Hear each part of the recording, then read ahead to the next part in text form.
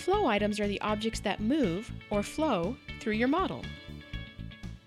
These can be material items like boxes or bottles, or abstract items like phone calls or reports. Flow items enter the model at a source and exit the model at a sink. The path between these objects is called the flow. Flow is established by making connections between objects. Use the connector tool to create connections.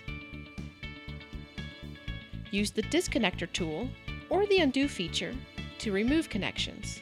You can make quick connections with the A shortcut key or Q to disconnect. The red arrows on either side of a connection are called ports and point in the direction of the flow. Input ports receive flow items, while output ports release them.